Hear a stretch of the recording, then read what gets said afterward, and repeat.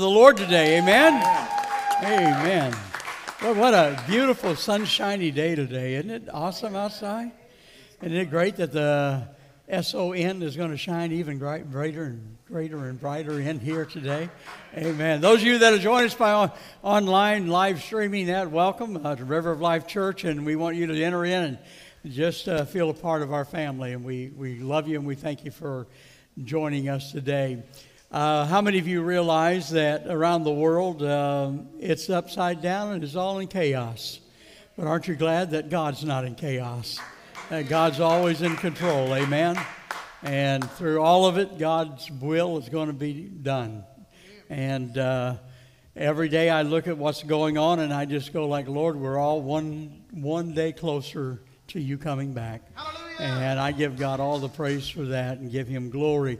Stand with me if you will, and we're going to ask the Lord to be with us, and we're going to meet and greet and just worship the Lord. So if y'all ready in the back there for the meet and greet, Father, thank you for this great day. Thank you, Lord, that we're in your house, and Lord, those that are on their way, Lord, bring them safely. And Lord, we just pray for your will perfectly to be done today, and we give you all the praise in the name of Jesus Christ, our Lord and Savior. And everybody said, Amen. Amen. Let's take a few moments to just meet and greet each other. Amen.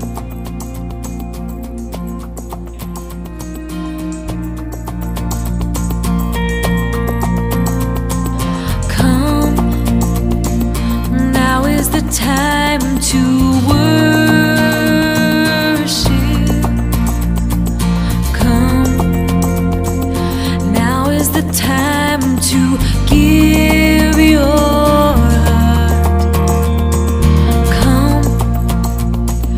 just as you are to worship.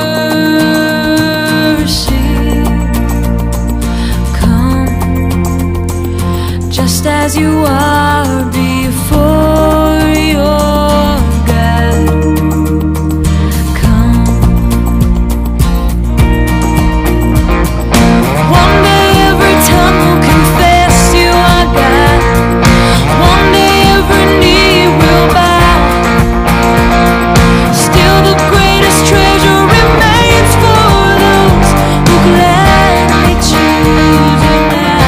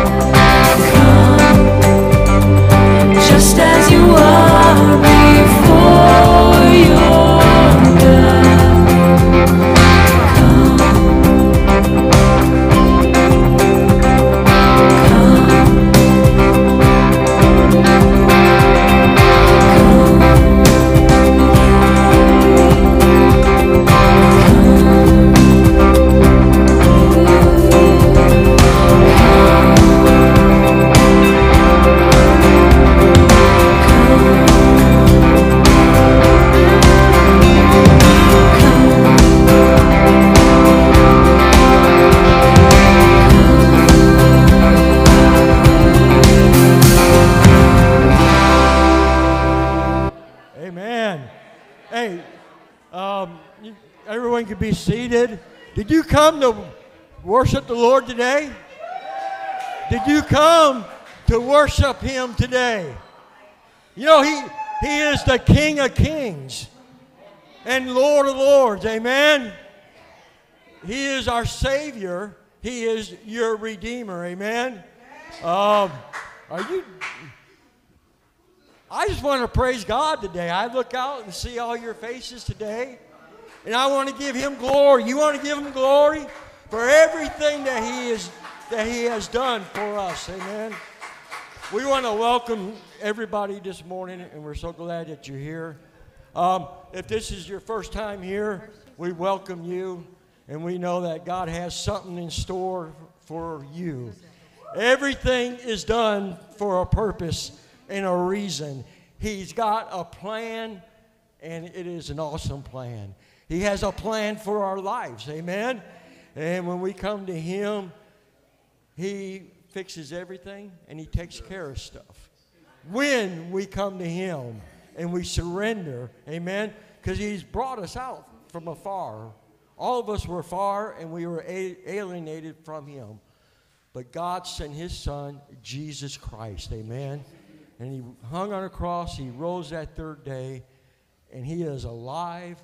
And when you allow Him to come into your heart, He sets you free, amen? I'm going to read in Psalms 107. You said something this morning, so it says, "Oh, give thanks unto the Lord, for He is good, and His mercy endureth forever." He says, "Let the redeemed of the Lord say so." He says, "Let the redeemed of the Lord say so." Amen? Okay? Whom He hath redeemed from the hand of the enemy, and gathered them out of the lands from the east, and from the west, and from the north, and from the south. This is a kind of a God we serve. Amen?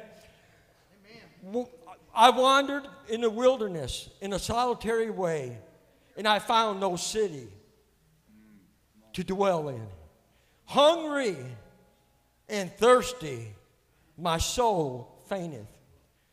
Then when I cried unto the Lord in my trouble, and He delivered me out of my distress. The Bible says He delivers us all out of our distress. You know, there's a world out there that is crying and is in distress. There are souls that are hungry and they're thirsting. And we have the greatest news that there ever is. You know what? In this world we live in today, I don't listen to the news no more. There's only one news, and it's the news of Jesus Christ. Amen? That gave His life for you. He gave His life for your family, your friends, your employer, your employees, your friends, everyone that's around you that you meet. Jesus Christ died. You know what? And when they call out, no matter what we might see, when they call out that name, no matter what, He will deliver them. Amen? Did He deliver you? I know. I can look around this room, and God delivered us out of everything. Amen?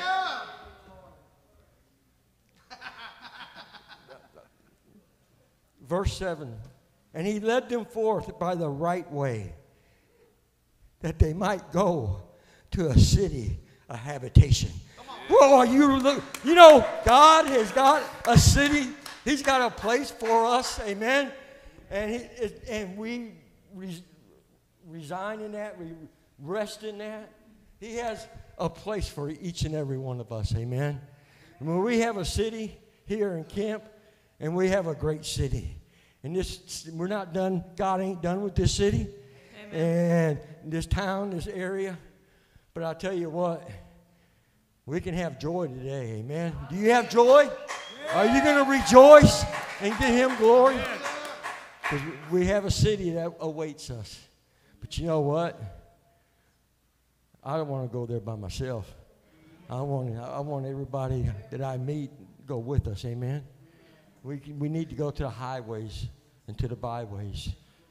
Amen. And bring in the sheaves. Amen. Bring in His children. God gave his only begotten Son, that whosoever believeth in him should not perish, but have everlasting life. Are you ready to rejoice today?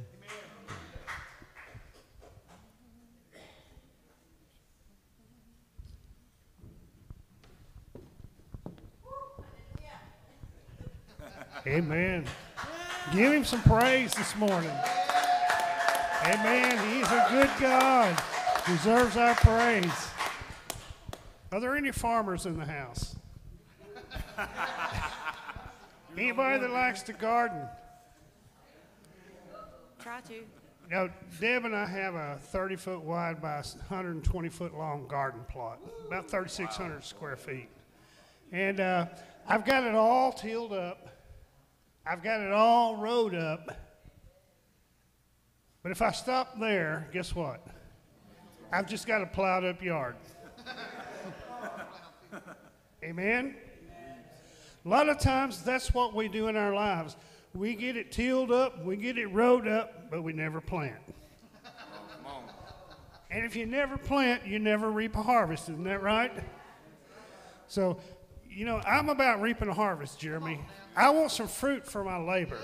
So I like good fresh tomatoes and peppers and beans and corn and all that stuff that comes out of that garden. It's not like the stuff you buy in the store. Walmart didn't make it. It came out of my garden. And so, you know, you and I are garden plots. If we've accepted Christ, he's tilled us up, he's rowed us up, and got us ready to be planted. Amen? But if we never plant, we'll never do anything for Christ. That's right. There are a lot of people in the world who bounce from church to church to church who are not planted, who never produce anything.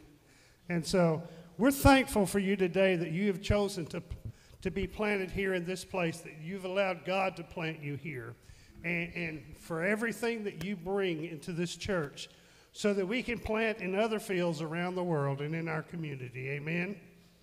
And so thank you so much for being here and allowing God to plant you here. Here in this church, we don't pass an offering plate. We don't beg for money. We don't have to beg for money. You know why? Because God is our source. And he's chose to plant you here to help us meet the goals of this church and the needs of this church and the missions that we serve around the world. And so we want to say thank you for that. If it's your first time, we don't pass offering buckets. We don't have you come to the front and make a public show of giving. We simply have baskets by the double doors there that you drop your offering into. It's between you and God what you do. But you know, when you plant a garden, it will grow. The word says, be not deceived, in Galatians 6:7. Be not deceived. Whatsoever a man soweth, that shall he also reap. So my question for you today is, what are you planting? Come on, man. What are you planting in your garden? Come on.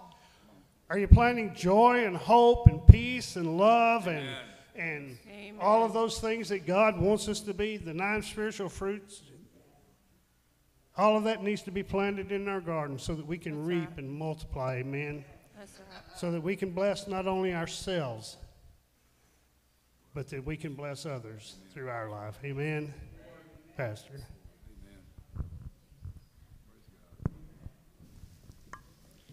Y'all ready to worship the Lord?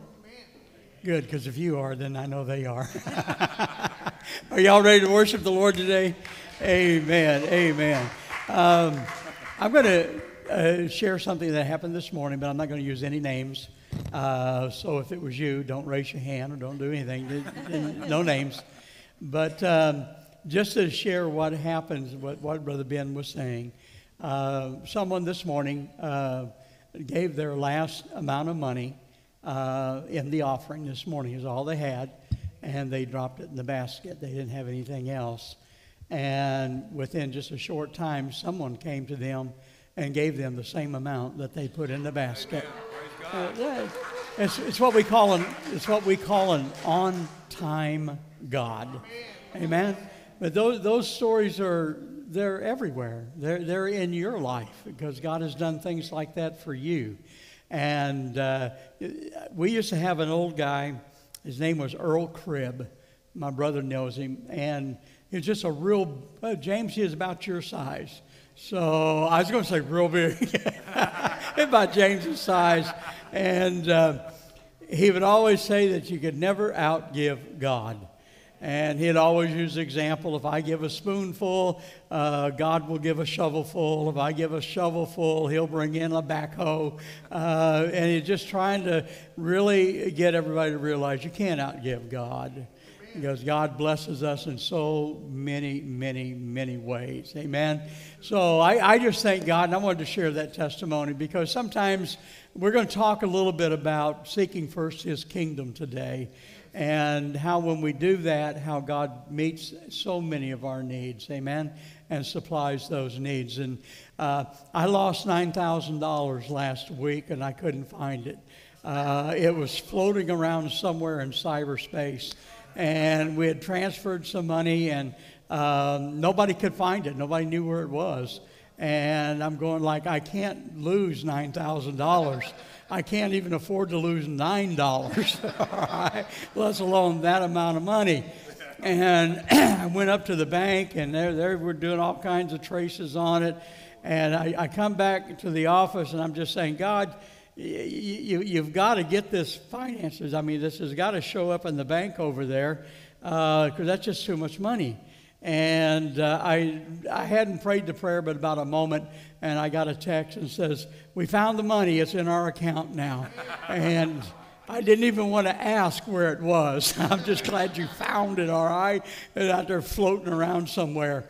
But God meets all of our needs and supplies so many of our needs. And when Ben is up here each week and sharing with you, he's talking to you about the blessings of giving and the blessings of and the joys that we have when we give unto the Lord, whether it's our finances or our time, our talent, gifting, whatever it might be.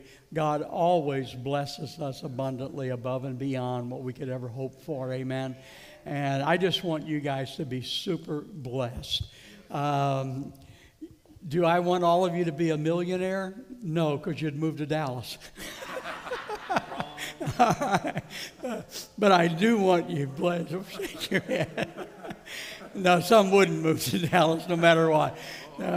We love you, and we want you to be blessed. And we just are so grateful for what God does for us. Let's all stand. We're going to worship the Lord. Amen.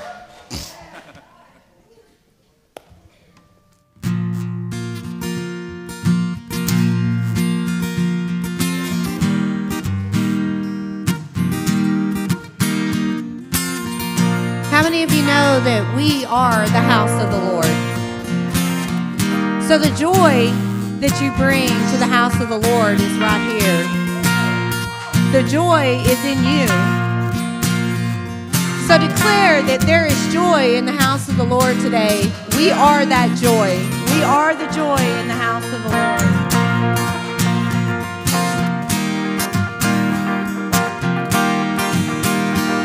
We worship the God who was. We worship the God who is. We worship the God who evermore will be. He opened the prison doors. He parted the raging sea. My God, He holds the victory. There's joy in the house of the Lord.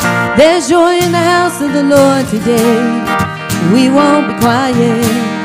Gonna shout out your praise. There's joy in the house of the Lord.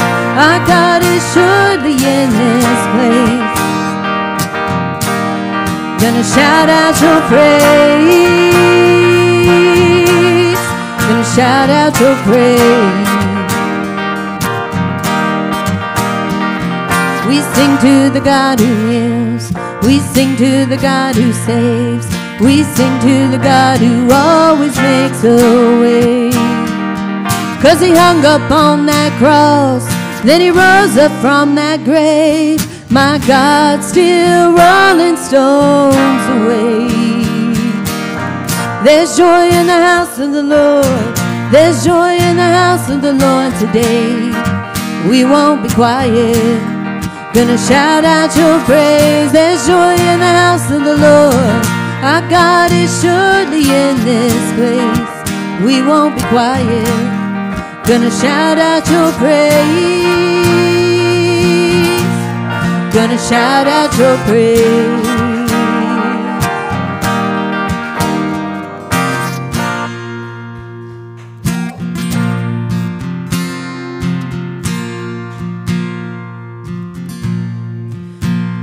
We were the beggars, and now we're royalty. We were the prisoners, and now we're running free. We are forgiven, accepted, redeemed by His grace. Let the house of the Lord sing praise. We were the beggars, and now we're royalty. We were the prisoners, and now we're running free. We are forgiven, accepted, redeemed by His grace. Let the house of the Lord sing praise. There's joy in the house of the Lord. There's joy in the house of the Lord today. And we won't be quiet. Gonna shout out your praise. There's joy in the house of the Lord.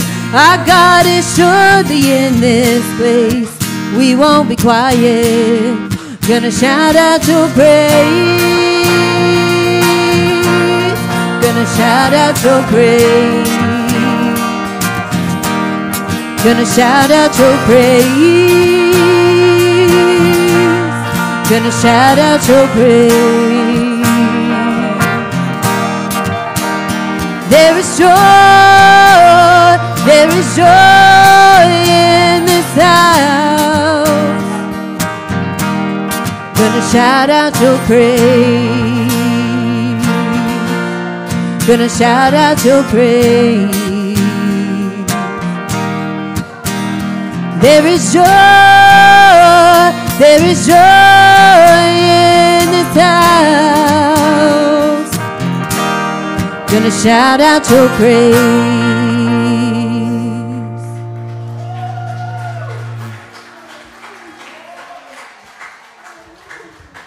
We always have a reason to praise.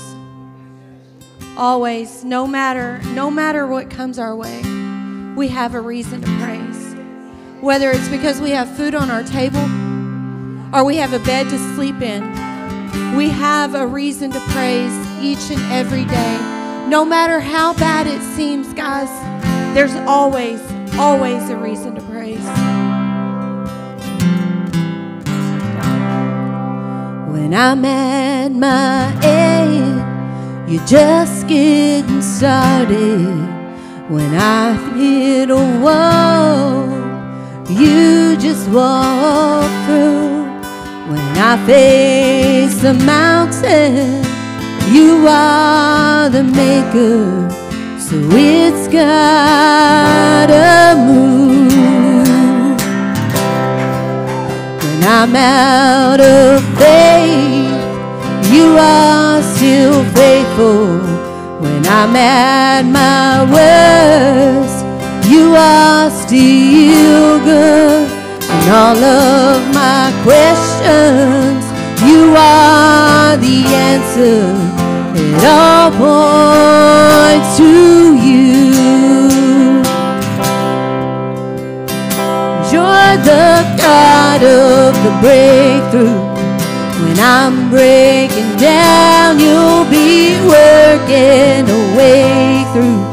When there's no way out, this one thing I know, you're still on your throne.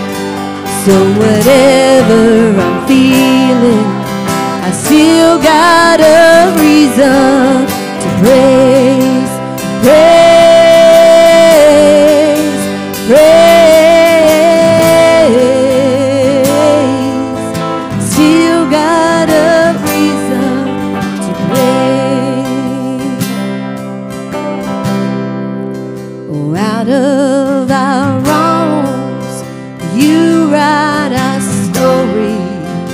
Out of the cross flows rivers of grace, and out of the grave burst a revival no tomb can contain. You're the God of the breakthrough. When I'm breaking down, you'll be working a way through. When there's no way out, this one thing I know, you're still on your throne. So whatever I'm feeling, I still got a reason to praise, praise, praise. I still got a reason to praise, praise, praise. I still got a reason to praise. When you come around dry bones, they come to life. Deserts to paradise, stones just start rolling away. When you come around, my heart starts to beat again. A long stretch to breathe you in. Souls just erupt into praise. When you come around and dry bones, they come to life. Deserts to paradise, stones just start rolling away. When you come around, my heart starts to beat again. A long stretch to breathe you in. Souls just erupt into praise.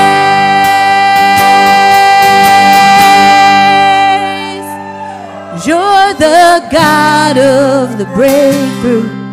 When I'm breaking down, you'll be working a way through. When there's no way out, this one thing I know, you're still on your throne. So whatever I'm feeling, I still got a reason to praise, praise, praise. I still got a reason to praise, praise, praise. I still got a reason to praise.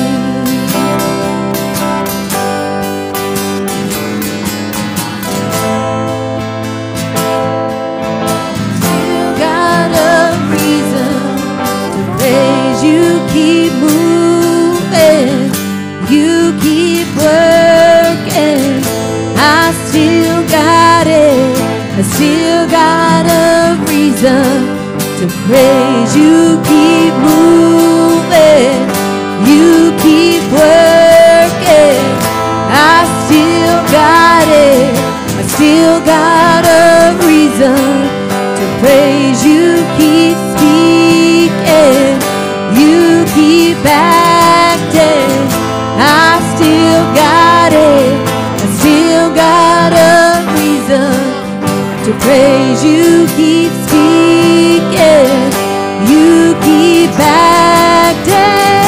I still got a reason to praise.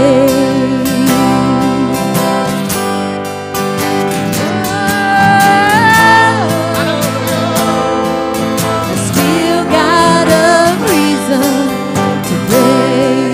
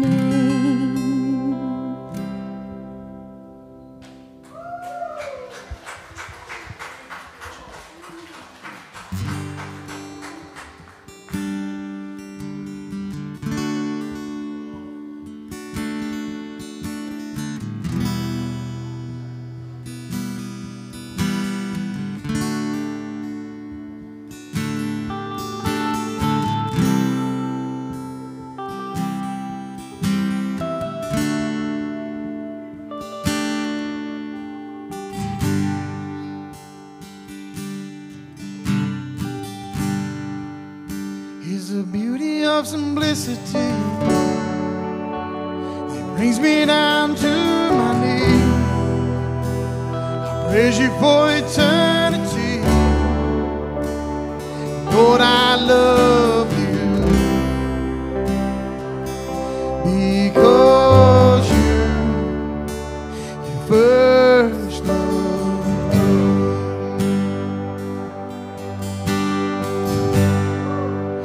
It's the beauty of simplicity that fills me with eternity. I've tasted your divinity. Lord, I love you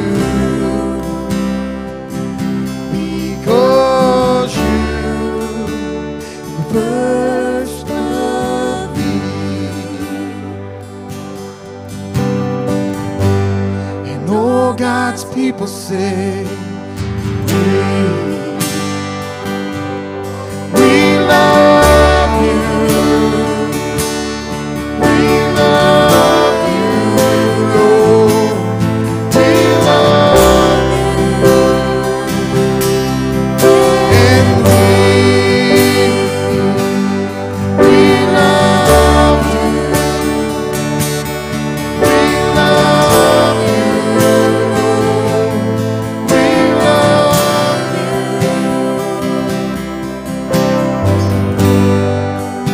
It's the beauty of simplicity. Brings me down to my knees.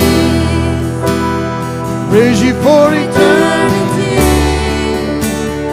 Lord, I love you because you first loved me. And all God's people say, we love you. We love you, Lord. We love you. Yes, we do, Lord. And we love you. Oh, we love you, Lord. We love you, Father. Oh, and I love you, Lord. And I love you. Oh, I love you, Lord. I love you.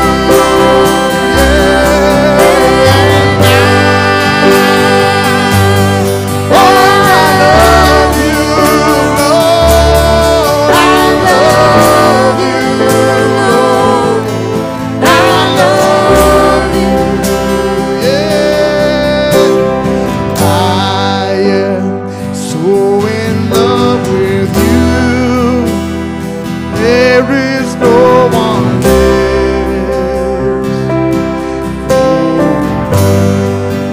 There is no one but you, Lord. I am so in love with you. There is no one else.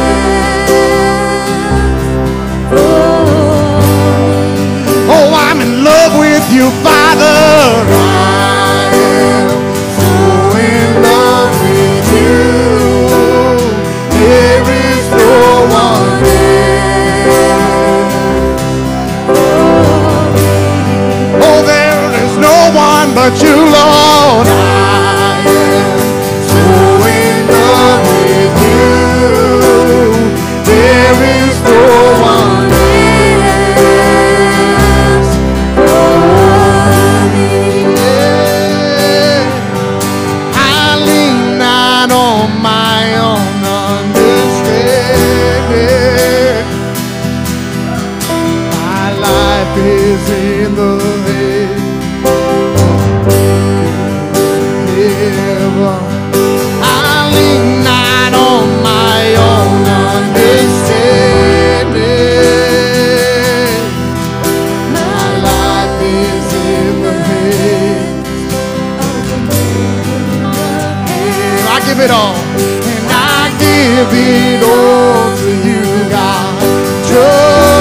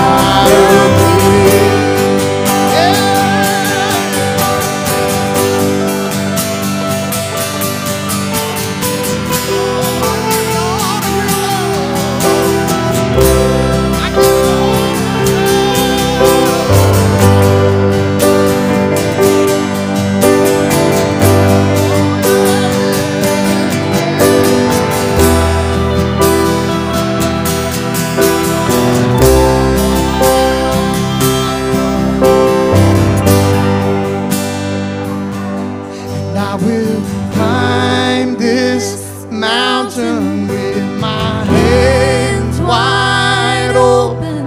I will climb this mountain with my hands wide open. I will climb this mountain with my hands wide open. I will climb this mountain with my hands wide open.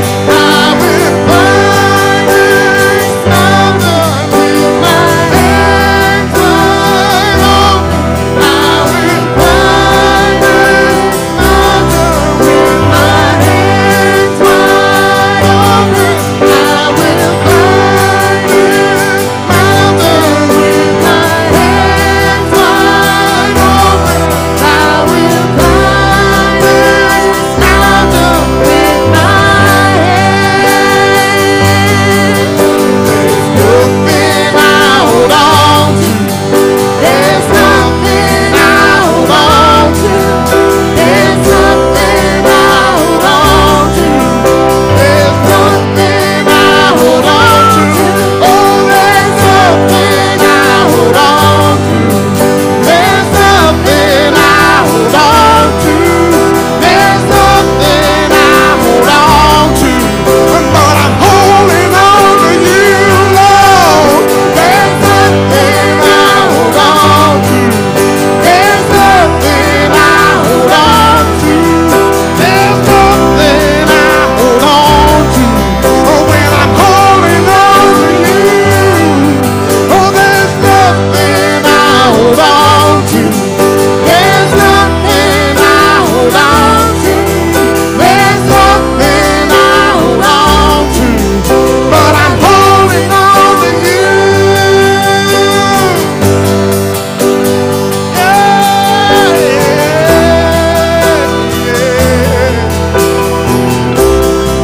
When my hands are full of you,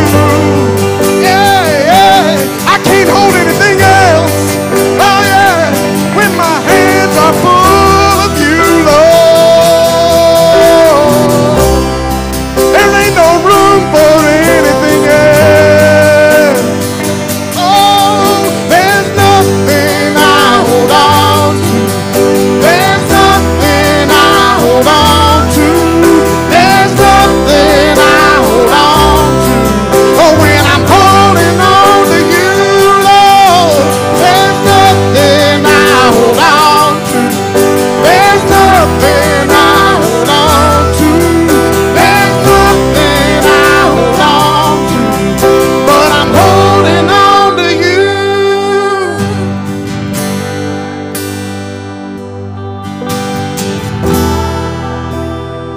Lord, I give it all to you, Father. I give it all. Use me any way you will, Lord. I give it all to you, Lord. Oh, I'm tired of using you, Lord. I'm tired of being my genie. I just want you to be my Lord, my Savior. Oh, and I give it all to you, God.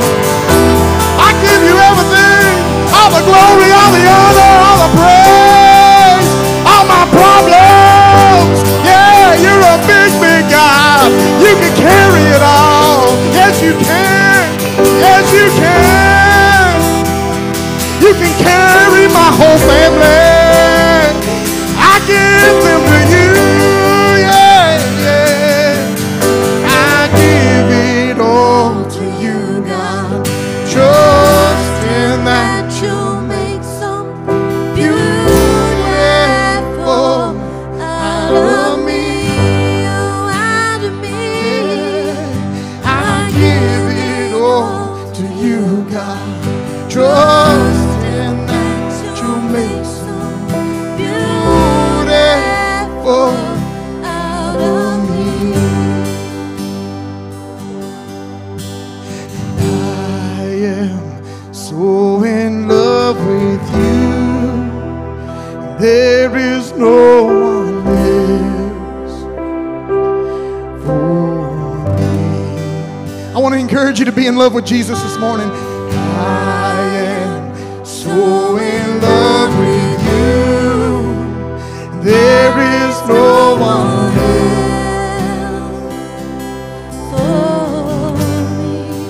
There is no one but you, Lord. I am so in love with you. There is no one else for me. Let's fall in love with Jesus. I am so in love with you. There is no one else for me. I'm in love with you, Father. I am so in love with you. There is no one else for me. Oh, I'm in love with you, Father. Yeah, I am so in love with you. There is no one else for me. Abba, I'm in love with you.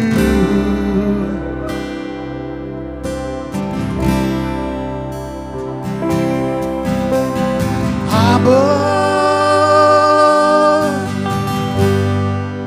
I'm in love with you.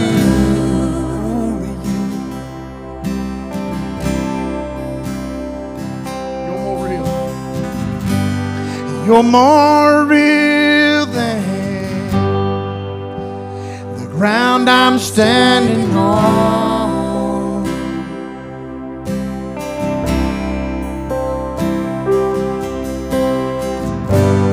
You're more real than the wind in my lungs. Your word says your thoughts define me. You're inside of me. You are my reality.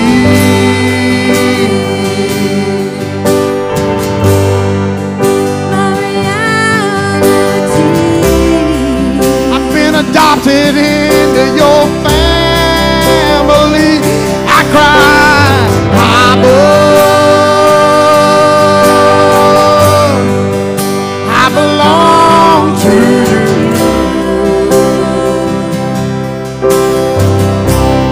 Yeah, Abba. I belong to you. For those that don't know, Abba means daddy. Yeah, daddy, I belong to you, Father. Oh, Abba. Daddy, I belong to you. I'm made in your image, Lord. Yeah, yeah, yeah. Abba, I belong to you. We got the same DNA. You're more real. You're closer than the skin on my bone.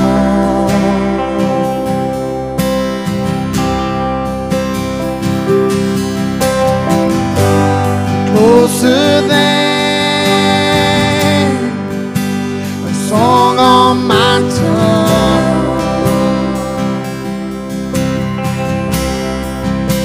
Your word says your thoughts define me.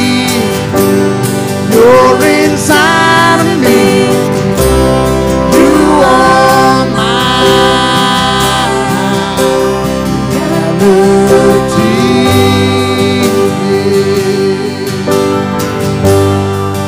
My reality.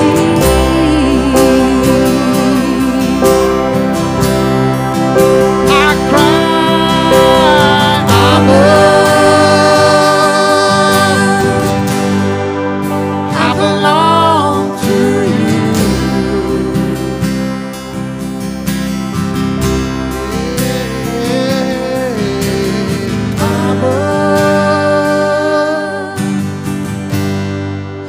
I belong to you.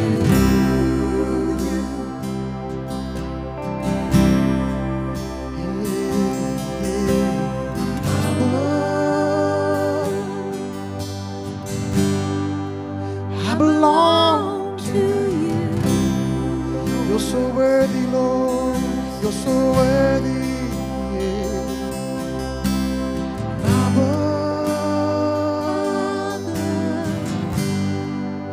I belong to you.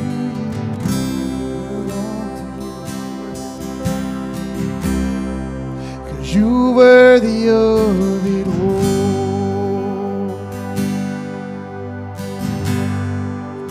You're worthy of it all.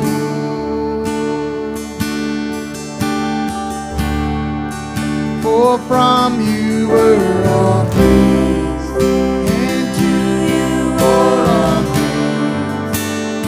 You deserve the glory. Yes, you do, Lord. Yes, you do, Lord. You are worthy of it all. Worthy of it all. You are worthy of it all.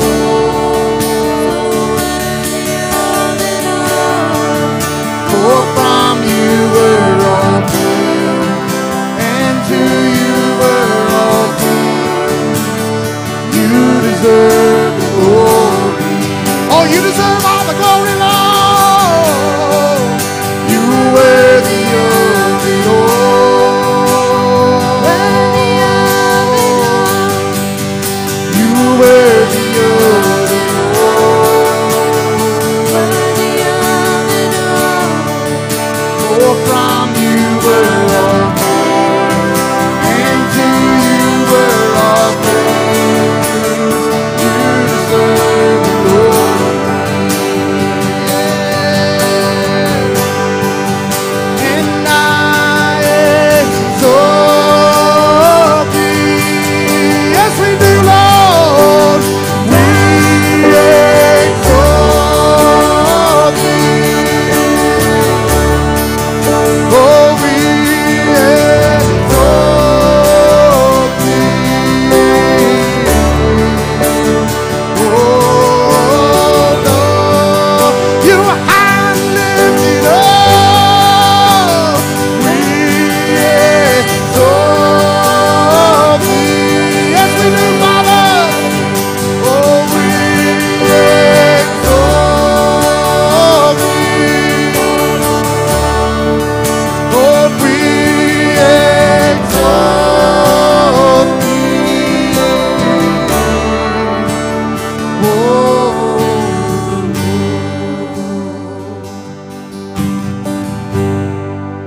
and we exalt thee. And we exalt thee. And we exalt thee. Oh, Lord. No one else, no one else. And we exalt thee. And we exalt thee. Lord, we exalt thee. Oh,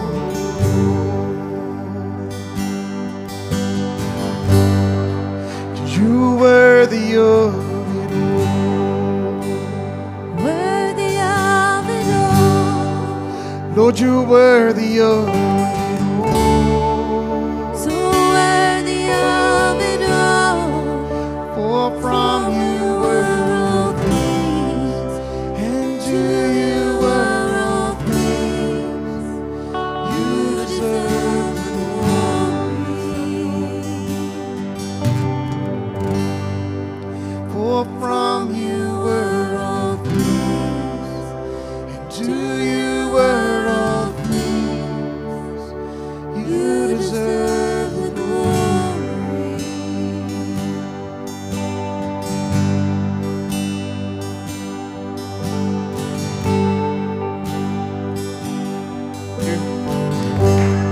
glad. The song says he's worthy of it all. Everything. He is so worthy of it all, even that one or two little areas that you still haven't given to him yet. You're holding on to him. You're holding on to him because you like them. Or they've got a grip on you. The song says he's worthy of all of it. All of our praise, all of our honor, all of our glory, and all of the things that we think we can handle by ourselves. He's so powerful, he's so worthy. We can give all of that to him, and he'll take them. He'll take them. The biggest challenge I've seen in over 50 years of preaching, it's not that he won't take them. It's either we don't want to give them to him, or else we give them to him for a moment, then we pick them back up and think we can do it ourselves. I'm going to encourage you. He's worthy of it all. So we're going to sing that portion of it one more time. And whatever it is that you might be holding on to in your life, he's worthy of everything. Give it to him. And in essence, what we're saying, he's worthy of you. He died for you on the cross.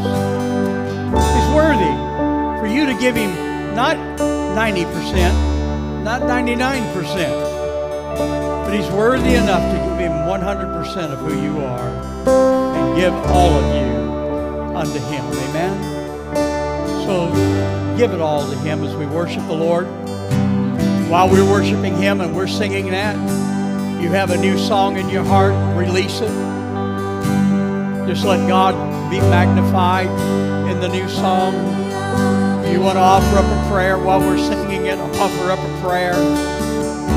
This house, you have liberty. I don't try to manipulate it. I just want God to do what God wants to do. Amen. All I know one thing is I'm tired of dry churches. I'm tired of formality where you just go in and say amen and go home. It's going to take more than that to get through what we're heading into. It's going to take a real deep relationship with God. So let's worship the Lord in that song again. The latter part of that, he's worthy of it all. If some areas of your life you need to surrender to him, give them to him. Say, Lord, you're worthy of all of me, so here I am. I give this part up that I've been holding on to for so long. And then just worship the Lord. Amen. Let's magnify him for a moment. You're worthy of Worthy of it all. Lord, you're worthy of So worthy of it all. From you are all things. to you worthy. Lord, we give it all to you today. Every bit of who we are. Lord, the deep, dark secrets in our corners of our heart, we give them to you. Lord, you're worthy of 100% of who we Lord, are. let your glory pour. Father, we surrender that to you, Lord Jesus, right now. You need to surrender it to the Lord. Just give it to God right now. There's an anointing of the Holy Spirit right now. You need to give a portion of what you've been holding back on. Give it to God right this moment. The altar's open. You can kneel where you are. You can stand. Makes no difference. But you need to surrender what that area of your life is right now that you're holding on to. You're holding on to it because you think you got no strength to surrender it. Well, you don't, but God does. You're holding it on because you don't know what's going to replace it. God does. So whatever that area is in your life this morning, we're going to worship the Lord as we sing it again. The altar is open for you to come. Wherever you're at. Hallelujah. You are worthy of it all. For from you are all things, and to you are all things.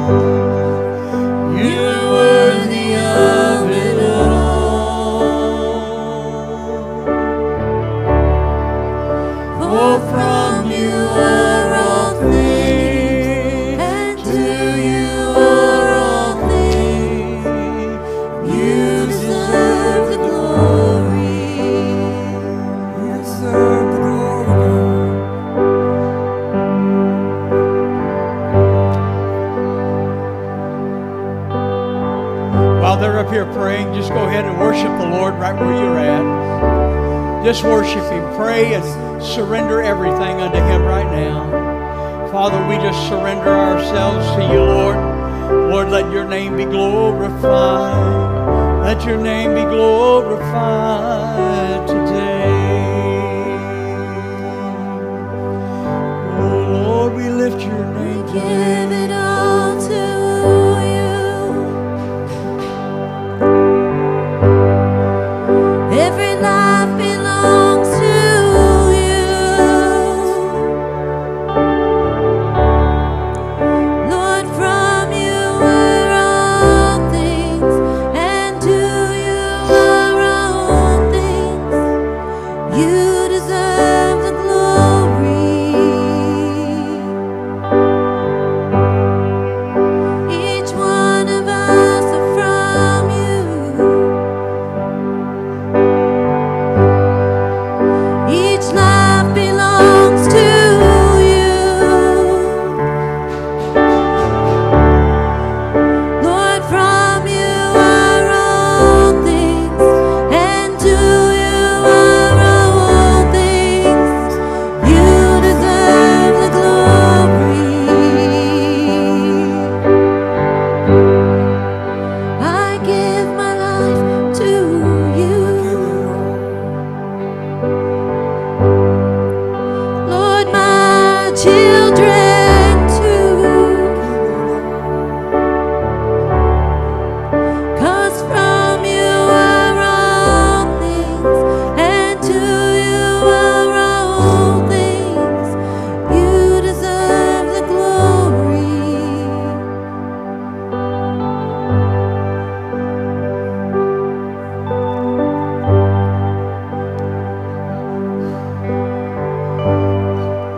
Hallelujah.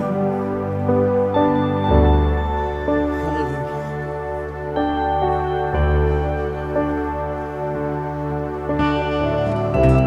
Ben, did God give you a word? Would you come and share it?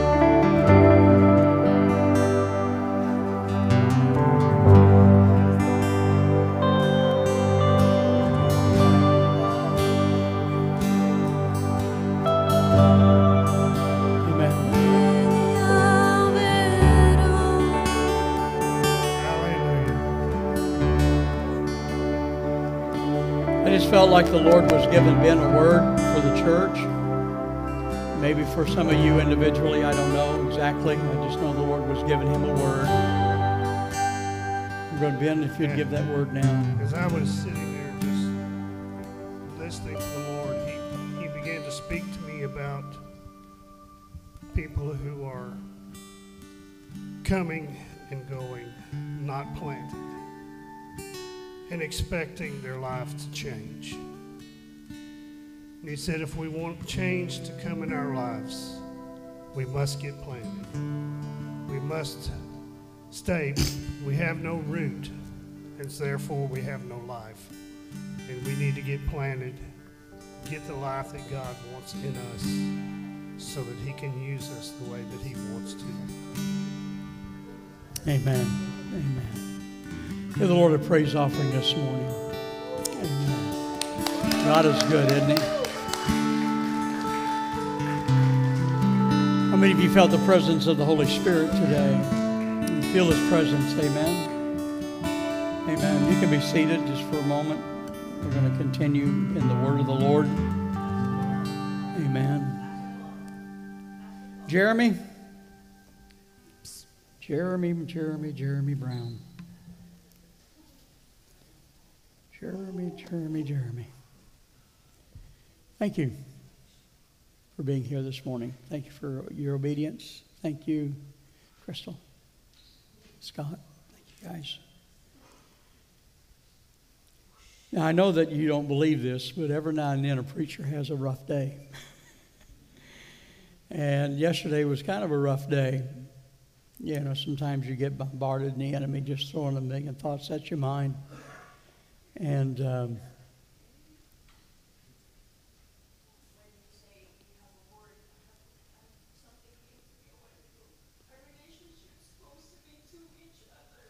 Mm-hmm.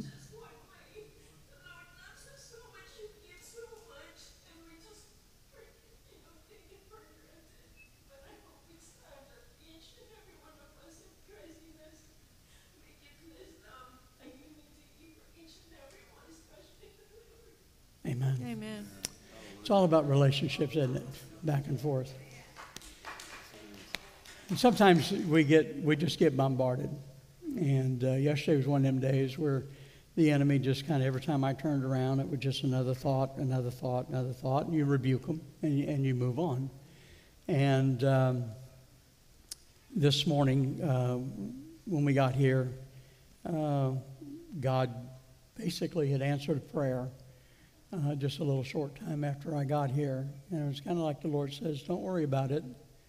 You tell the people it's under control. So you're supposed to know that it's under control too. Is that right?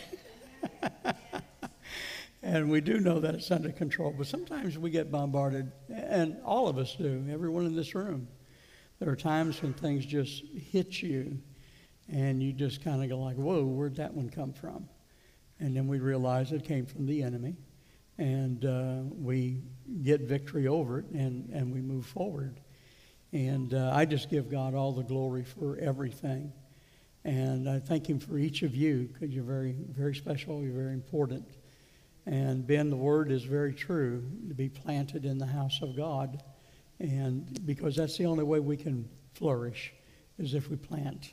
Many of you have so many incredible giftings in your life, and the church needs them, the world needs them, and your church needs them as well. And when you're planted in that house of God, those gifts are able to flourish and be a help and be a blessing one to each other. Jeffrey, you got your Bible? Jeffrey asked me this morning if we'd pray over a brand new Bible he's got, and I said, well, sure. I'm going to pray that all that jumps right out of those pages and right into your heart and into your mind. Amen? Amen. Father, we thank you for the Holy Word. Jeff, put your hands on. We thank you for the Holy Word of God. We know, Lord, the Scripture says it's a lamp unto our feet and a light unto our pathway. And Father, we know, Lord, that if we will diligently seek you and seek your Word, Lord, we will never be for want in this world. And I pray, God, that as Jeffrey opens this Word and puts forth that effort to study his Word, Lord, he will be a workman, not ashamed, rightly, correctly dividing the word of truth. And Lord, souls will be brought to the cross of Calvary. So we bless the Word of God, and we bless Jeff in the name of Jesus. Amen. All right. Now, can I tell you, this is not a real spiritual thing here.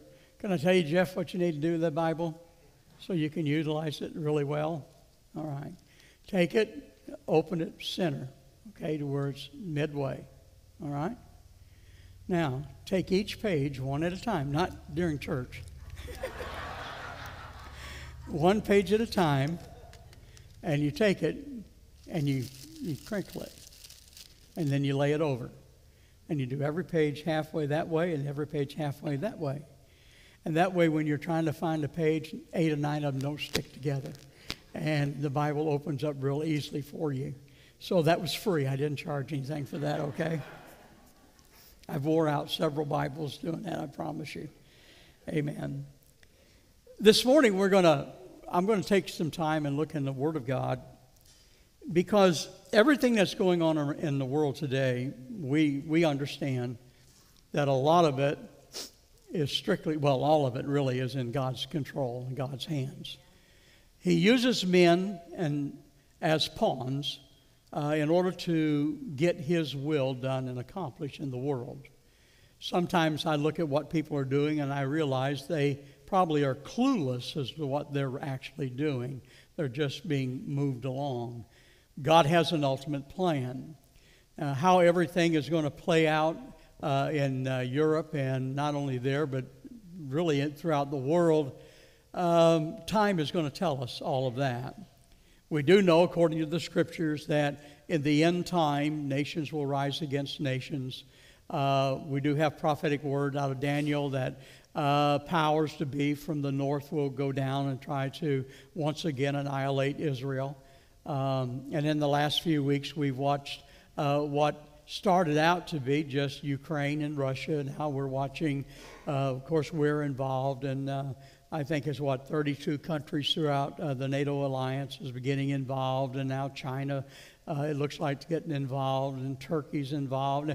So all of a sudden, in just a few weeks, it's escalated from just two nations, one being invaded by another one, to literally a majority of the world being drawn into it. Now, how much that they allow themselves, that's something that I have no answer for, nor am I going to try to find an answer. That's all in God's hands. But a lot of times when things that are going on the way they are, we get really shocked. And we wonder what in the world is going to happen. What is our part in this? Today, there are many believers on every side, okay, not just one, believers on every side. I remember back in the late 60s and the early 70s, Nancy and I, we had just started pastoring. Our first pastor was in 1970, 72, somewhere in that time frame. And I remember back then the Greeks and Turks were at war with each other. And we realized and knew that there were born-again believers in Greece. There were born-again believers in Turkey. And yet these born-again believers, because of conscriptions into the military, were going to have to raise a weapon toward another believer. Now that's quite difficult to grab hold of. That would basically be, if I could just kind of put it in a nutshell, that would be like me being from Dallas and James over here being from the lake area, and these two areas were at war with each other. I'm a believer, he's a believer, and we would find ourselves at odds with each other, trying to basically kill each other. Now that's really tough. And a lot of times we don't grab hold of how hard it is with what's going on in the world around about us. I've shared with you on many occasions, but we have a lot of new families here now. Good friend of ours from Cambodia. His family was all wiped out during the Pol Pot extermination process in Cambodia. And after he lost all of his family members, he was preaching one day in the church, and in came a couple of the soldiers that he recognized as being the ones that murdered his family. And he would tell us how difficult that was for him to be able to know, first of all, to know that these are the ones that wiped out his family, but yet at the same time, as a pastor and as a man of God, to be able to extend to them forgiveness and the grace of Jesus Christ. Now, that's beyond a lot of our comprehensions and our ability to do that. And it was very difficult for him to do that. But by God's grace, he did. And long story, how God used the situation. So we worry a lot about things around us. Right now, we're going through a lot of complaints about the gas price. Every time you go to the gas station now, it's probably anywhere from, depending on what you drive, anywhere from $50, $60, $70 plus to fill up your tank. If you're living in Dallas, if you're living here and working in Dallas, and you're making that journey every day, at the end of the month, that's a lot of money. You're going into the grocery stores, and just bear with me because this really is what I'm going to share with you today. You're going into the grocery stores, and every time you go in there, everything has gone up. And you're just like, wow, I don't know how much more that I can afford the inflation, the rate it's going up. 2 or 3 years ago, you could have bought a house for, let's say in this area, you probably could have got one for $100,000, $150,000. And now all of a sudden they're crazy. They're $300,000 and more. And you're going like, what happened? Well, I'm not going to get political and go down that rabbit trail this morning. But what I'm saying is that everywhere we turn, we're being faced with questions of, Lord, what am I going to do? How much more will things rise up, and how in the world am I going to make it? I have these children. I wouldn't even think about what it would cost to put them in college right now, because it would just be astronomical. I'm not against college. I spent a number of years there, but there may be some other alternatives today. So let me turn to Matthew chapter 6, but I'm going to lay a foundation before I get there, okay? If you have your scriptures, I want you to turn to the book of Jeremiah, and I want you to go to verse number 25. Now, we've been talking about Daniel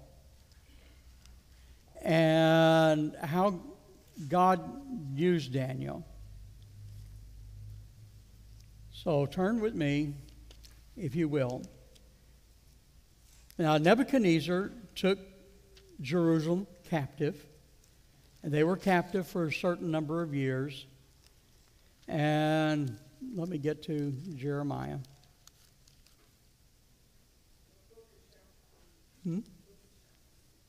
Jeremiah 25.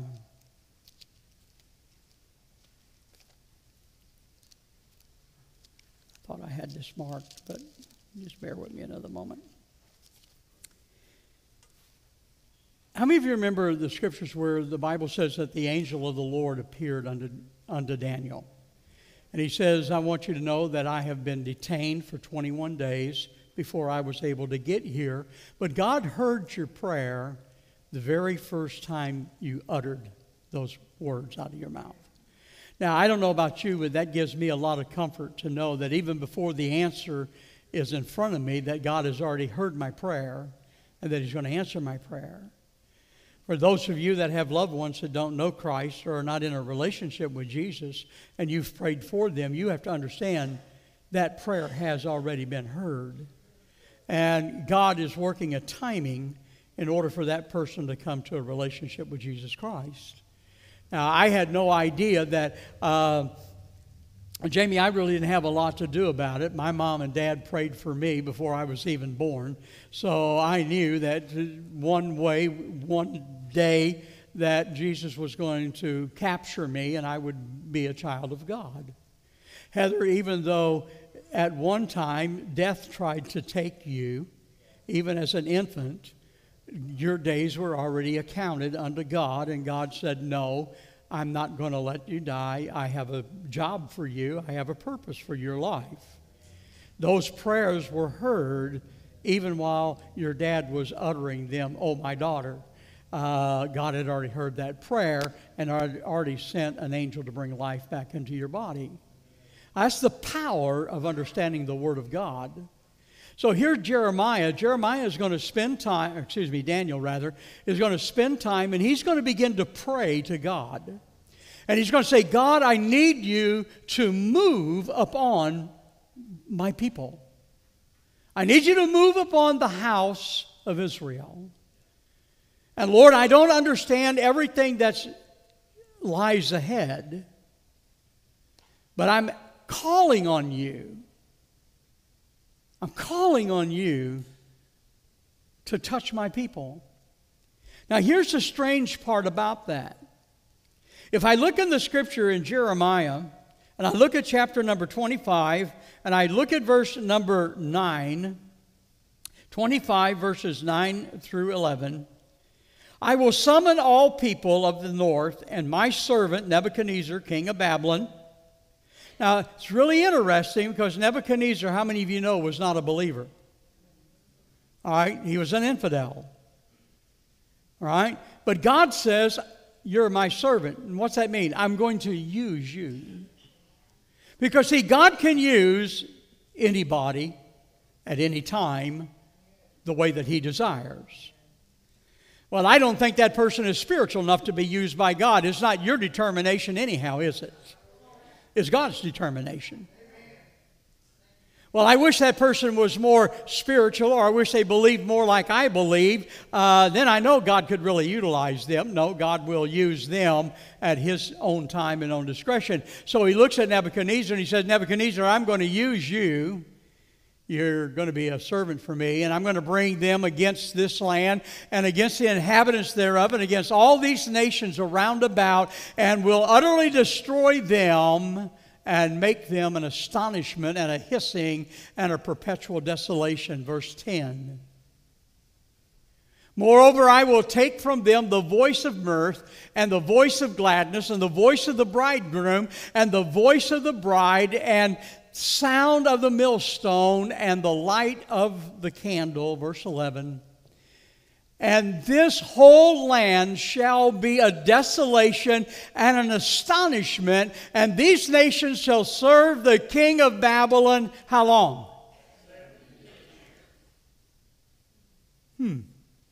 Turn with me now to Jeremiah 29, and if I might put this verse in the context a little bit, I'm going to look at verse number 1 and then verse number 10, then we're going to run to the New Testament. Okay, Jeremiah 29, verse number 1. You got it? This is a text of the letter that the prophet Jeremiah sent from Jerusalem to the surviving elders which were carried away captive, and to the priests, and to the prophets, and to all the people whom Nebuchadnezzar had carried away and captive into Jerusalem, from Jerusalem rather, to Babylon. Verse number 10. And after that, Jehoiakim the king and the queen and the eunuchs and the prince. Go to verse number 10, I'm sorry. Yeah. For thus saith the Lord, that after 70 years be accomplished at Babylon, I will visit you, and I will perform my good word towards you in causing you to return to this place. Now, look at the first part of that verse. For thus saith the Lord, that after how many years? 70. Now, Ezekiel studied the word of Jeremiah, contemporary prophets. Daniel, before he even prayed, he already knew how long the captivity was going to be. And he already knew the outcome of the captivity. Now, we use that verse a lot. I know the plans that the Lord, if you looked at verse number 10, the rest of that verse, he says, I will come to you and fulfill my good promise to you and bring you back to this place. For I know the plans that I have for you, declares the Lord, plans to prosper you and not do you any harm, plans to give you hope and a future. Now, we take that scripture a lot of times out of context, and we say, now, I know that the plans of the Lord for you, and that's to prosper you and give good things unto you. Now, that is the principle that God works in, okay? That God says no matter what comes your way, no matter what heartache or hardship may come against you, I'm going to work it out for you, and at the end, it's going to be better for you than what it was beforehand. You remember Job, when Job was there, Job had an issue. Job lost almost everything that he had. And God was basically saying, Job, don't worry, even though it looks like you've lost everything, in the end of your life, you're going to be better off than you were before you lost anything, because I'm going to give more to you than you ever lost. That's a principle that God works with. That God will never leave us or forsake us, but will be with us always to the very ends of the earth. Now, Daniel understood that the captivity would only be 70 years. And they say that roughly, the historians and the theologians say that when Daniel had this visitation, that they were possibly only a few years away from the 70 years being completed. So my question to you is why, if Daniel knew that we would be in captivity 70 years, if he knew that it was a short time before he would be released and be back in Jerusalem, if he knew that the end of it was going to be greater than the former, why did he have to pray?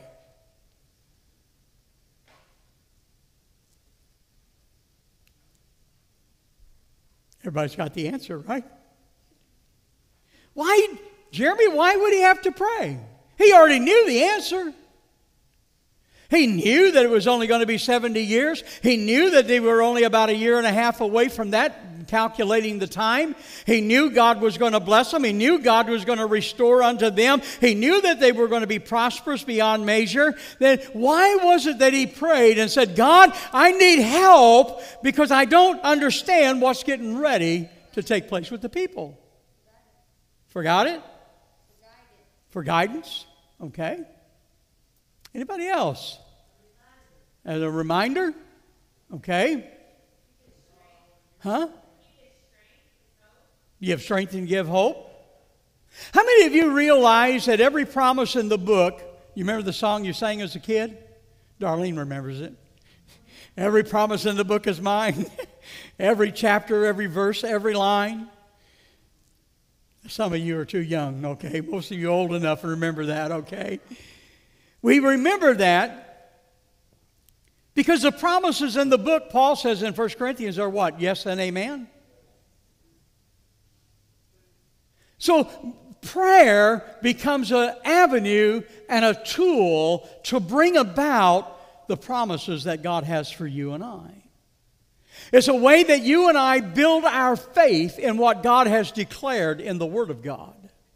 God has made a declaration that He is our healer. Well, if He makes a declaration that He's our healer, why do we pray for a healer? Because we are reminding ourselves of the promise that God has made unto us. And every time we pray that prayer, it builds our faith, it builds our faith, and it builds our faith until we come to the point that we absolutely expect God to do what He said He would do. So how many times do we not pray? Well, God's got this. God's got this all covered. God's going to work this out. God's got my family. God's going to save my family, so I don't need to pray for them. No, every time you pray for them, you are letting God know, Lord, this is your word. This is what you've said. I'm standing on the promises of God. I'm making my petitions known, and it builds your faith, and it builds your faith, and it builds your faith. And every time you look at that one that is not saved, in your spirit, man, you see them as a child of God, saved and on their way to heaven, because you know God will do His word. God will perform His word. Daniel knew that God was going to restore them and bring them back, but yet he still prayed. And it also brought up some things in Daniel. He knew what God was going to do, but at the same time, God used it as a means of forgiveness. Daniel would pray his prayer, his Father, forgive me. Forgive me for not doing whatever you've asked me to do or whatever you've required of me. Forgive my forefathers for what they have failed to do. Forgive us as a nation for what we have failed to do. Prayer many times brings up areas in our own life that we need to surrender over unto God. Even though I know the outcome, there are still areas that it causes me to surrender. Why do you think the enemy tries to get us to do wrong, to sin? Don't you know that the power of God that's at work in you is able to do above and exceedingly beyond anything you can imagine or ask for? Do you know that God will hear your prayers even if you're not the most squeaky clean Christian on the face of the planet? Isn't that amazing? So what does the enemy do? The enemy tries to make you feel unworthy, so you won't pray. Well, I'm not good enough, or my life is not what it needs to be. And I was a better Christian at one time than what I am right now. God would never hear my prayer. God won't answer my prayer. Listen, God has already made a declaration that every promise in the book is yes and amen, okay? And He's asked you to put Him in remembrance of His word. He's asked you to call out upon Him. And while you are yet calling, He hears. And while you're yet shedding a tear, He answers your prayer. The enemy wants you not to build up your faith and have faith in the Word of God, so he brings back all the guilt in your life of things that you do wrong. So if I've done wrong, first thing I do, I'm going to pray. I'm going to pray for Scott, and Scott's got an illness or a sickness, and I'm going to pray for Scott, and I get ready to lay hands on him. The first thing is Paul, don't you know what you did the other day at the store and you got really mad at the clerk and you said things you shouldn't have said? And all of a sudden, guilt begins to come upon me. And the enemy begins to work with me and say, see, you're not worthy. Or maybe you said a word that you shouldn't have said at the guy who run you off the road. And now you're getting ready to pray for somebody and everybody's smiling at me. Shame on you.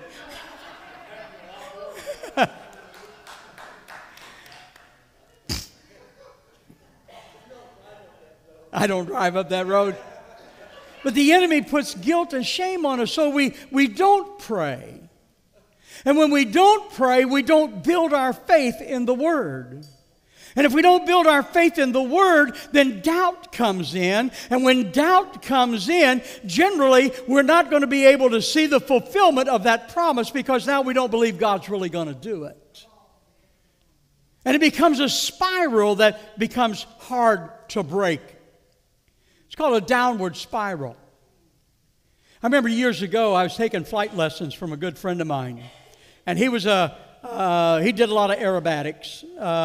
And we went up one time, and we're flying, and I did the ground school, and we're going through, and he was trying to get more hours on his flight and to be a multi-engine rating. And so we're going up, and he says, hey, we're going to do a few barrel rolls. Well, that wasn't too bad. All right. I left my stomach somewhere in the process of it. And then he said, well, we're going to do a stall.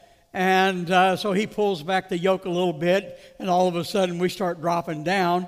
And he lowers the nose, and it picks it back up, and we move on. That wasn't too bad. But then he says, you know what? Here's what I got to teach you how to do. He said, if you go in an uncontrolled spin and you don't know how to get out of a controlled one, you'll probably crash. So he pulls it back, and the next thing I know, we're going straight down, and we're spinning. All right? And John, the ground's coming up quite quickly. And the only way to get out of that spin is to step on the rudder pedal in the opposite direction. And you just kind of hold it as tight as you can with as much pressure as you could. And all of a sudden, the plane just kind of almost stops. And he pulls back on the yoke, and your nose comes up, and you go on. But see, the more revolutions that you go down, the harder it is to stop it and reverse that and come out of it. Well, it wasn't long after that I quit taking lessons. It scared me. The ground was coming up too quick. I mean, when 3,000 feet goes by in a matter of a couple seconds, you're going like, whoa, wait a minute. But what it is when you get into that downward spiral in life, it's hard to stop. How many of you understand what I'm talking about now in that downward spiral? This is not what I want. This is not where I destined my life to be. But you got caught up in a downward spiral. Do you know how many? I've got some friends of mine that have spent years in prison. Years in prison. They didn't rob a bank. They didn't rob stores. They didn't murder nobody. They didn't shoot nobody or anything like that. But they got a ticket. And then they forgot to pay the ticket. And then there was a warrant for their arrest. And the next thing you know, they skipped bail on the warrant. Now there was a second warrant for their arrest. And before you know it, they spent 2 or 3 years in prison over a ticket. It's a downward spiral that sometimes you just don't know how to get out of. Now, many of you in here today know what I'm talking about. It can be debt. It can be something that has to do legally with the law. It can be spiritually. That we get in a downward spiral spiritually, thinking that we can control this all on our own, but we know we can't. And before you know, what was a small thing becomes a larger thing. What was a larger thing becomes a gigantic thing. And all of a sudden now, it absolutely dominates and controls your life. And you said, there's no way I would ever go there. No way I would ever do that. And now you find yourself right in the midst of it, and you don't know a way out. Now, I'm talking to some people here today. You know who you are. When you pray, you build your faith in God's promises in the Word of God. Now, let's go to the New Testament, Matthew 6, for a moment, 25 through 34. Now I'm going to look from the New King James Version. Matthew 6, 25 through 34.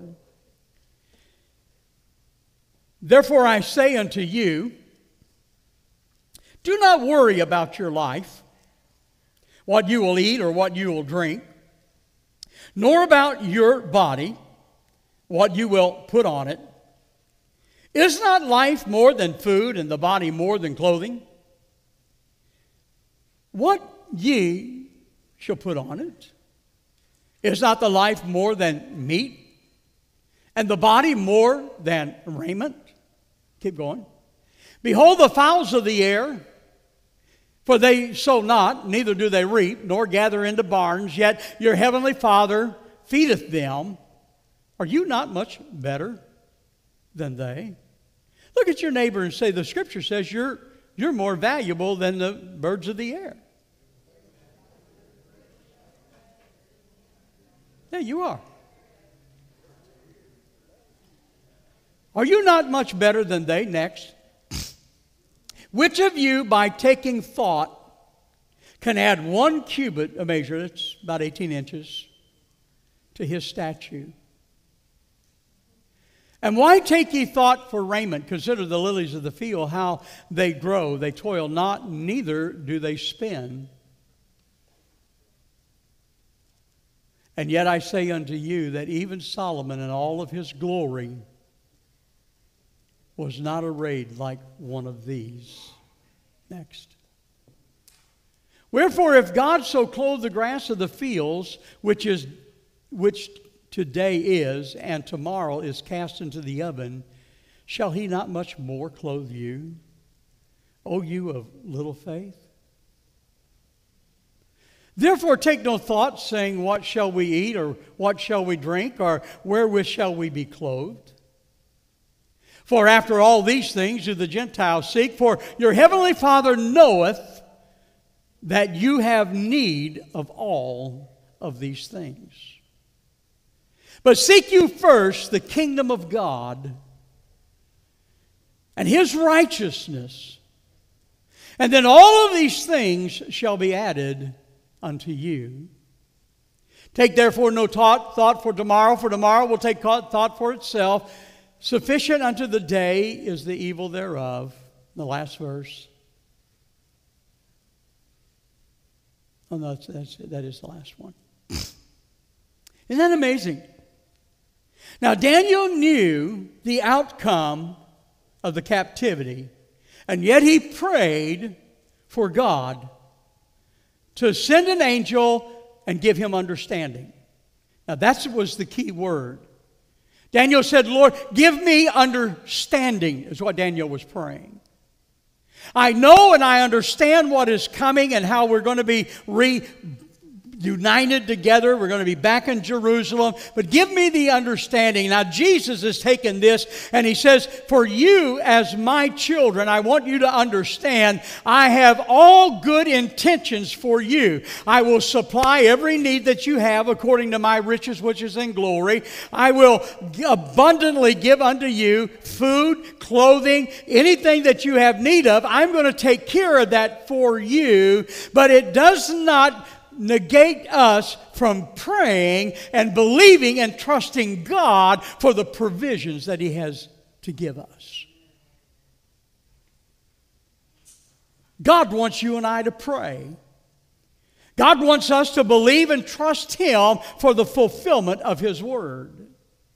I thank God every day for what has been given unto me. And even as mundane as it may seem, still bowing your head in the restaurant and saying a prayer over your food and being grateful and thankful for it, not as a habit, but literally thankful for what God has made available to you and I, is a way of saying, God, I have faith in your word that you will always be there. You'll always provide for me no matter what the case may be. I thank you for that. And we give praise and honor and glory unto the Lordship of Jesus Christ. Now, that's just the opposite of what the world does. The world is so caught up right now, especially because of the inflation. We're caught up with what are we going to do if gas gets to be $8 a gallon. I don't know what you're going to do, but I'm going to pray and thank God that He's going to make a way for me to be able to afford the $8 a gallon if that's what it comes to. I am not, and please, I want you to hear me, I'm not going to be anxious over it. I'm not going to wring my hands and worry myself to death. When we were in California, before we came back here, we lived about 40 miles from church to where we were living at. We drove out there Sunday morning. We drove out there Wednesday. We drove back out there on Friday. And sometimes we went out on a Saturday. So we were driving at least 4 times a week that we were driving, going back and forth. Now, at that time, gas out there was around $4.55, $4.60 a gallon. All right, so we were putting several $100s a week in our gas tank just to get back and forth to church. I never worried about it, because I knew what God had called us to do, and God always made a way to do it. But every day I would thank God for it. I would go in prayer, Lord, thank you for meeting every need that we have today. Thank you, Lord, that your word has promised me. Are you understanding how we're praying now? Did you grab hold of that shift? I'm not saying, Lord, how in the world am I going to make it? How can I get to church this week? How in the world can I go back and forth and do my responsibility? I just don't know how I'm going to do it at $8 a gallon or $5 a gallon. Father, I thank you that no matter what it is, you're going to make a way, because you have promised me that what you started in me, you're going to bring it to completion, and I'm going to give you honor and glory and praise for doing what you said you was going to do. There has to be a shifting in our prayers. We have to shift from a point of knowing what God has provided for us to thanking Him for what He has provided for you and I. I remember one of the hardest situations I faced was at Parkland, where we had a young man. He was 18 years old. Their house had caught on fire, and when I went up to the room, his head would look like a medicine ball. Don't mean to be graphic, but it did. And his mother was there, and they were getting ready to pull the plug off of life support. And I remember putting my arms around her, and I remember praying, Lord, how in the world do I make that transition? How in the world do we transition from this point of, God, I don't want to lose him. God, this ain't right. God, this ain't fair. How do I make that transition from that over here to saying, God, thank you for the time that we had with them. Thank you, Lord, that they had an impact in our life. Thank you, Lord, for every life that they touched while they were on this planet. It was making that transfer and that shift was one of the hardest things I ever had to do in my life up to that time. And that's how we have to be in prayer. We're so geared to looking at the material thing. We're so geared to wondering how in the world we're going to make it. And if you listen to CNN and all of the news channels, I don't care which ones they are, Fox included, forgive me, all right, all of them, they're bombarding us constantly with woe and doom and how are you going to do it, how are we going to make it, it's all going to tumble and crash. Somewhere we've got to come from that understanding to thank you, God, that I will not want for anything. God, you will supply every need according to your riches and glory. You'll clothe me, you'll feed me, you'll provide for me. And I thank you for that. It shifts our focus. And if there's ever a time Christians need to have their focus shifted, it's now. Because the world is going to come at us even stronger. So we've got to be focused and geared unto God. The world runs counter to what God desires. The general notion about God is that God is the God of the huge eternal things, and He's not the God of the small things. Well, God controls the universe. Yes, He does. But the Bible also says that the steps of the righteous are ordered by God.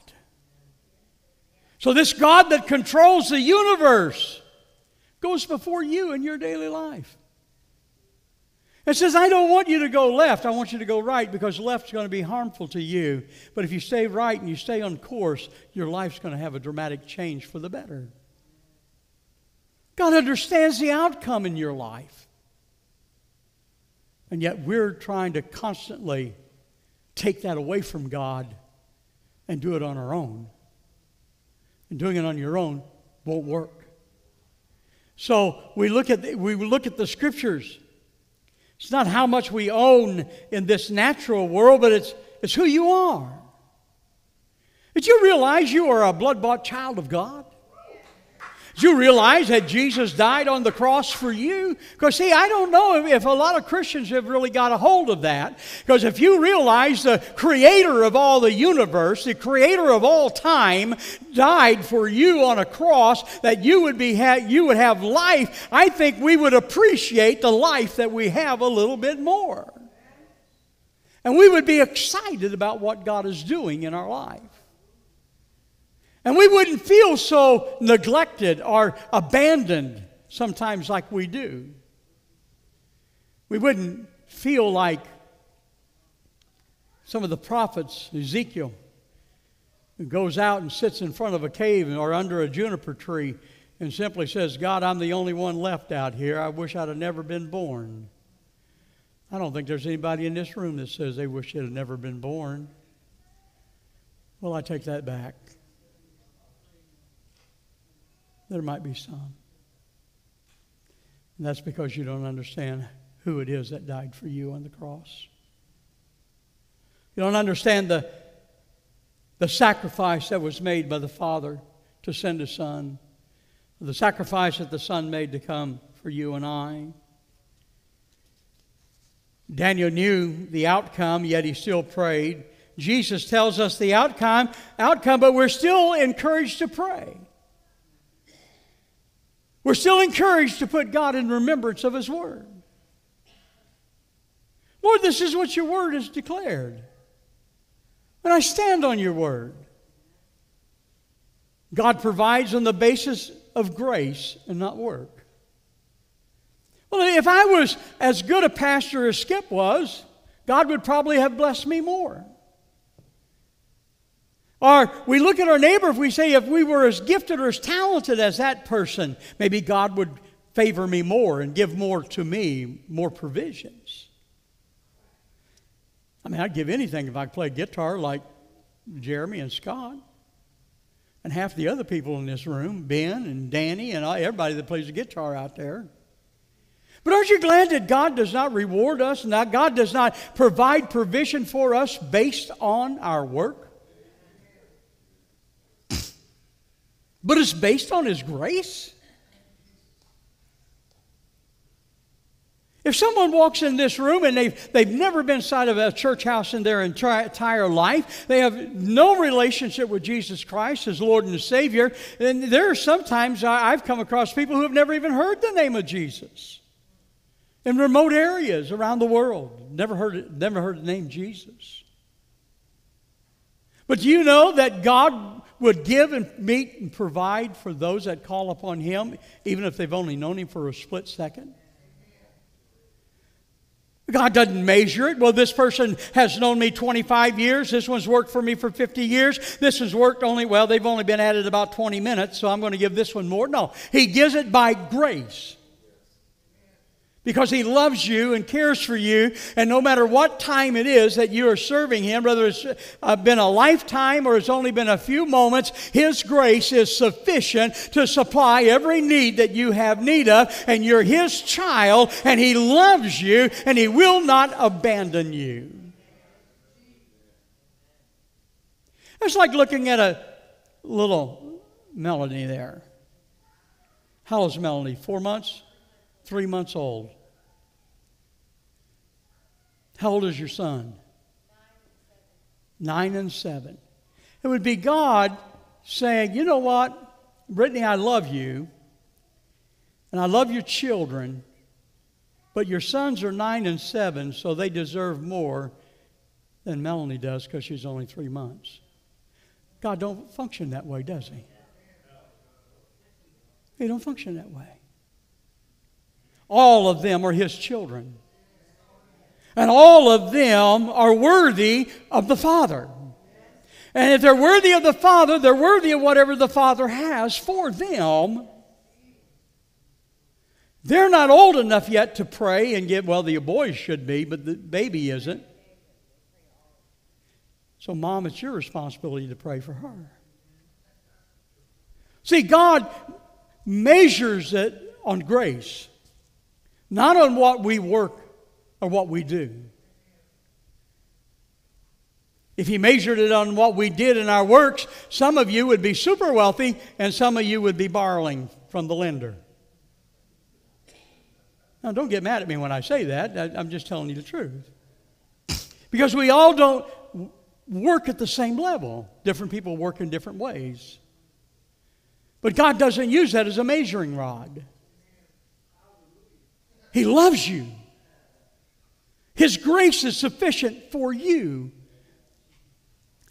And He'll supply all of your needs according to His riches. We're getting ready to close. Hand me that water now. The kingdom is a realm of provision. Oh, I didn't see that there.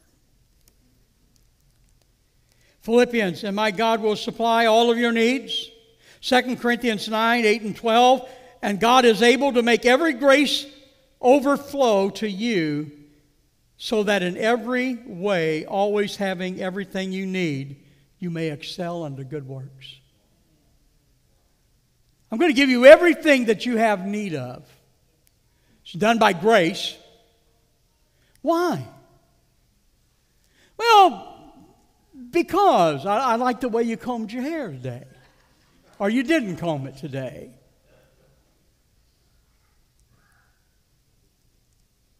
I like the way you act and the way you talk. No, I want all grace to abound unto you, that you might be able to do what? Do what? Do good works. Because I've created you to do good things. Before the world ever was, I created you to do good works. And I want you to have all sufficiency to excel in everything. So I'm going to make sure you have everything you have need of. Why? I want you to excel in everything that you do. It's not going to be done by your works, but it's going to be done by my grace. God is going to supply the needs for you and your household. We need to shift our prayers to begin to thank God for all things in advance. I thank you, God. Isn't that what Jesus did when he walked up to the tomb of his friend Lazarus? See, the Bible says even before he called him forward out of the tomb, he thanked God, he thanked his Father. Father, I thank you. And after he thanked his Father, he called Lazarus out of the tomb. And Lazarus came out. Even though we may know the outcome, always pray. Even though you believe with all of your heart that all of these things are going to line up just like this, and you've got the Word of God behind you, pray. Give thanks unto God. Worship Him, glorify Him, and watch what He begins to do in your life. God will make a way where there seems to be no way. I have different ones contacting me this last few weeks constantly from overseas, and they're concerned about buildings and stuff like that. And I just simply say, if it's God's will that we have it because you opened the door for it, Lord, and God, you've got to take care of it. I did the legwork. The guys over there in Nigeria did the legwork. Well, God, you got to pay for the building. And the only way God can pay for the building is He's going to move on the hearts of people. And God's going to take care of it. But I still pray every day. Lord, thank you. Thank you for a Christian doctor that wants to sell his hospital. Thank you, Lord, that you're going to make this available to us. Thank you, Lord, that I found my money this week that I thought I lost. Thank you, Lord. Thank you, Lord. Thank you, Lord. And God will do what He said He will do. My challenge to you today, look at how you pray. Because most of our prayers, if we're not careful, are prayers of doubt. They're prayers of discouragement. Turn them around to prayers of thanksgiving and prayers of gratefulness unto God. And watch God change things in your life. God will do it. God would give us, we was on a trip one time, Nancy and I was, and we were supposed to go to a certain area. It's in a little area called Eaple. And we knew God wanted us to go there because He put it on our heart. And we did go there. And we had a great time. Had a great move of the Holy Spirit. But in prayer, even though I know we were to go there, I went to our director at that time there, and I said, I'm putting it in your hands, because that had a lot of riots, a lot of things that had been going on. And I said, I'm putting it in your hands. I know we're supposed to go. God has told me. I've seen an outcome of it. But I'm going to put it in your hands to pray. And he come back and he told me, he said, Paul, I've prayed and we need to go. But we need to postpone it for a day. So we remember that? So we postponed it for a day. When we got to Osami City, you get a ferry. And the ferry takes you from one point to another point where we could drive the rest of the way. Well, we got across the ferry, and we got down to the stadium to where we were going to do the meeting. And the day before we got there, when we were supposed to be there, a bomb had went off in the stadium. And God spared our life, one of many times. I knew the outcome. I knew God wanted me to go. We both knew that. But we still prayed. And we still had others praying for us. And in the midst of that, God gave a revelation to our director. Don't go yet. Postpone it a day. It probably saved our life. We was on a ferry one time and the same thing happened. We missed the one ferry. We missed it. And I was so aggravated because I missed the ferry. You've never seen me in the airport. If you see me in an airport, you'll know why.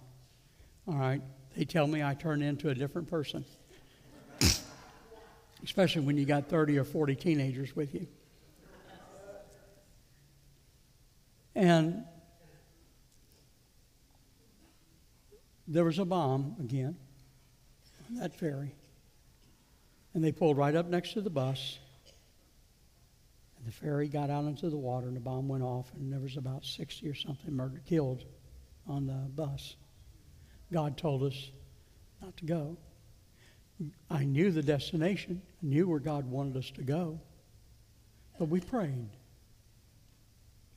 And again, God spared us. And those of you that have been here long enough, you know that there's many, many stories like that. Pray. Change your prayers from, oh God, thank you, God. Thank you, God, for what you've done.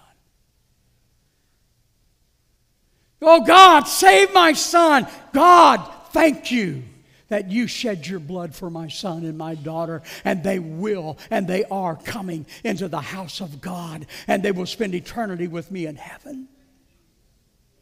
Change our way of praying and believing God. If I look with the natural eyes, there's a lot of things I would go, oh God. But because I see in the spirit realm and I see through the Word of God, I say, thank you, God, because I know what you're doing. And I know, God, how you're going to touch these hearts and these lives, and your kingdom is going to be built. Deborah, I thank God for you. You're what's the word I'm looking for? You're a spark plug. You're a spark plug. Thank God for all of you. Would you stand with me?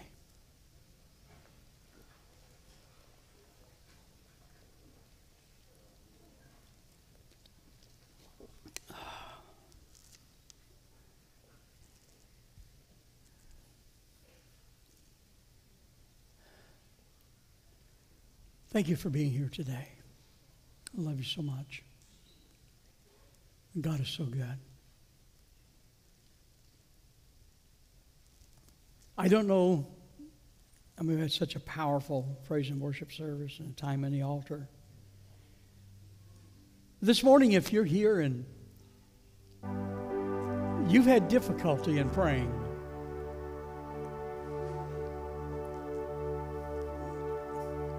and you've always prayed from that desperation of need, turn that to a heart of thanksgiving and gratitude to God. Because in the back of your mind, you may not know what's going to go on. You may not know everything that's going to happen. But you do know that God is going to do it, because He said He would. I pray all the time for the house to be packed to the gills. And I thank Him for it. I thank Him because even this morning, though we have empty chairs, I don't see them as empty. I see somebody in them. And I know God is bringing them. So thank you, Lord. So just in the next few moments, what I'd like for you to do is just pray a prayer of thanksgiving unto God. Thank Him for your husband. Thank Him for your wife. Thank Him for your children. Thank Him for the church. Thank Him for all the awesome elders that we have here. Thank you, Lord, I thank you for all the workers. But most of all, I thank you, Lord, for your salvation and all that you've made available to me. So let's take a moment and thank Him. Everybody, just begin to pray. Hallelujah. Father, I just thank you, Lord, today for this congregation. I thank you, Lord, for each heart that is here today. I thank you for all the children in the back room. I thank you, Lord, for the workers in the back who are willing to give of their time and teach and share with these children. Lord, I thank you for every first-time visitor that's here today. And Lord, I pray, God, that every need that they have, I thank you because I know that it will be met by the power of the blood of Jesus. I thank you for our incredible workers. I thank you for our praise team. I thank you, Lord, for Brandon and Dennis and Emma that work in the sound booth so faithfully every week. Lord, giving of their time. I thank you for them. I thank you, God, for my precious wife. I thank you, Lord, for touching and healing her body this last week. I thank you, Lord, for all that you're doing in her life and in my life. I thank you, God, for all the finances that come into this local body that enable us to do what we do for you.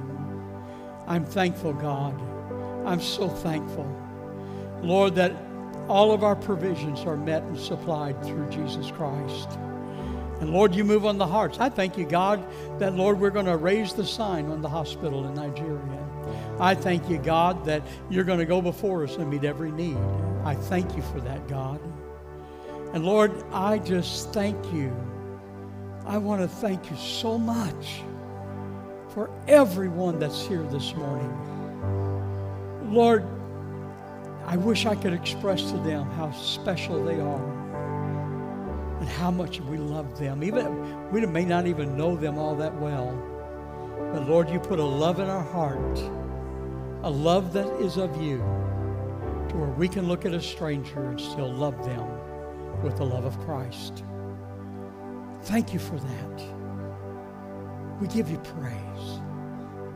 Now look to your neighbor and say, I thank God for you and that you're here today.